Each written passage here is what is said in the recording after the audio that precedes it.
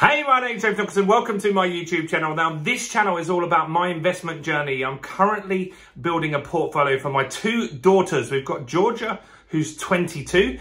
We've just bought two properties last year, and you can see how that all panned out on this channel. And we're building a portfolio for my little baby, Amelie, who is 2. And I want to invite you along on that journey with us. We make daily content about everything that's happening in the property market. We share our own experiences and my own vast knowledge of 23 years in the property industry. So take that finger of power, smash that subscribe button and hit the bell notification so you don't miss out on all the new content.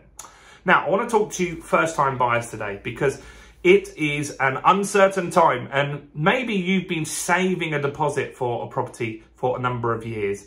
And right now you're sitting there thinking, you know what?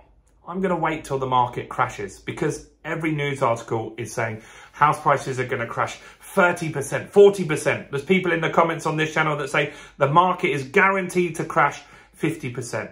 Now, here's the thing.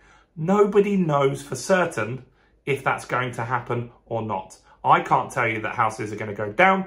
You can't tell me that they're not going to go down. It's just something that we don't know. Now, certain things that influence prices are things like inflation. So I know, unless you've lived under a rock, that you've heard that inflation is absolutely crazy. You've probably seen it yourself when you get your gas or electric bill or you go shopping in Sainsbury's, right? The prices have gone through the roof. In fact, official figures say inflation is at 11.1%, just dropped to 10%. But more realistically, depending on what you do, really depends how that inflation hits you. If you're a taxi driver, for example, with the fuel costs going up, you've probably been hit way more than 11% by this inflation.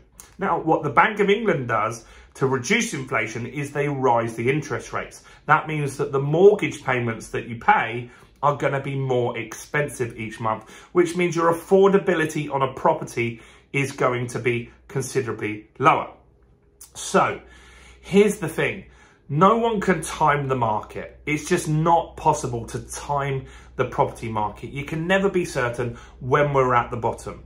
You can never be certain that there is going to be a crash, because we would have expected that in the pandemic. It just made sense that the property prices should go down considerably, and they didn't. They did the opposite and they went up. Now, house prices have been going down for the last 4 consecutive months, and that is likely to continue for the next few months. However, when you're looking for a property, you can give a cheeky offer, because there are going to be people in the market right now that will sell 15% below asking price because they need to sell for some reason. Maybe it's a probate property. Maybe somebody passed away and they just want the cash out of that deal. Maybe they're getting divorced and they need to split the assets to go and move on with their life. And that means that they will take a lower price as well. So there are people that do that. However, if I was a first-time buyer at the moment, I would do these things. So with new builds,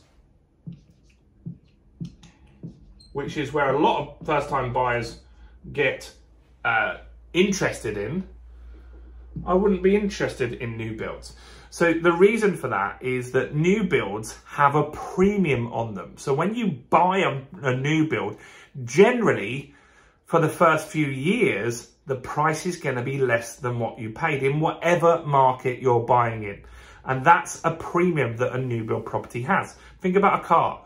When you buy a car, the second you drive it off the forecourt, even if you just put 1 mile on it, it's going to be worth less than 10 to 20% lower than what you initially paid for it. And that's the problem with new builds. So if you buy a new build and the market goes down, that's where you're going to find it difficult. So I like to buy older properties, and I would advise anyone to buy older houses or flats, right?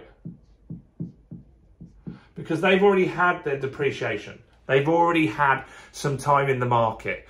So that's a real consideration when you're looking for properties, to look for older properties. Now, can you time the market? We just said you can't time the market. But the interest rates are currently sitting at a base rate of 3.5%. And that's going to go up. That is going to go up probably to 4.5% over the next year. Now, here's the thing.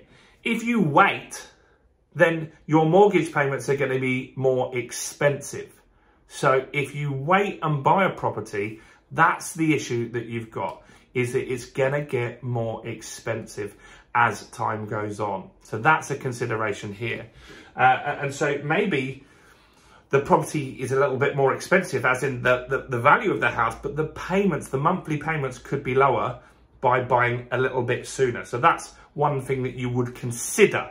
And obviously you want to go and check out with your estate agents and your mortgage broker, all of this kind of stuff. Now, another thing is that there's a good scheme at the moment, and that's called the Mortgage Guarantee Scheme, right? So that's a new scheme at the moment, or it's been out for a while. And that means that the government will kind of insure the deal for the bank. And that means that they're more likely to lend. So when that ends, so this has just been extended to the end of 2023. We're in January now, but remember, it can take 6 months to buy a house. So what this scheme means is that you just need to give a 5% deposit on the purchase that you have, which is great.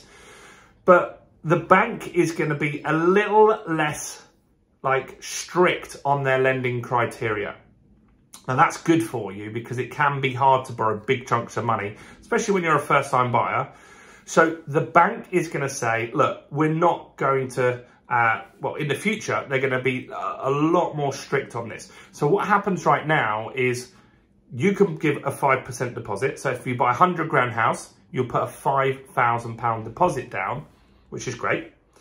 But then what will happen is that the government will guarantee the money. So if you defaulted, you didn't pay, or you had to get evicted, then the government would pay the bank back. So there's no risk for that lender. So that means they're more likely to lend to people.